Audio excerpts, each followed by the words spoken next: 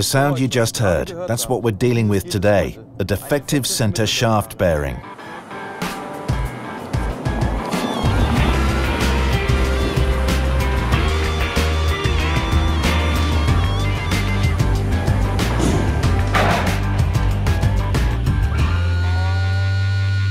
Hello, welcome to the MEYLE Mechanics. As Jan just explained to you, today we're dealing with the center shaft bearing of the VW Touareg or the Porsche Cayenne. We'll be showing you how you can replace it without having to replace the whole cardan shaft.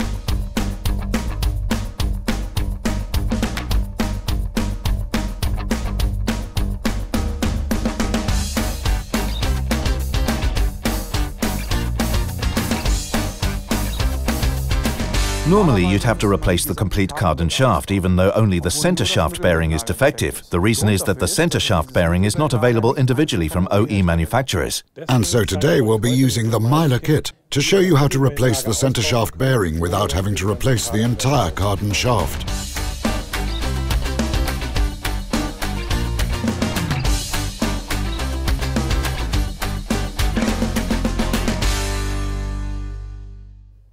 As you've seen, you can save costs considerably by using the MEYLE kit. The parts for replacing the cardan disc are also included, since we always recommend that this be replaced at the same time.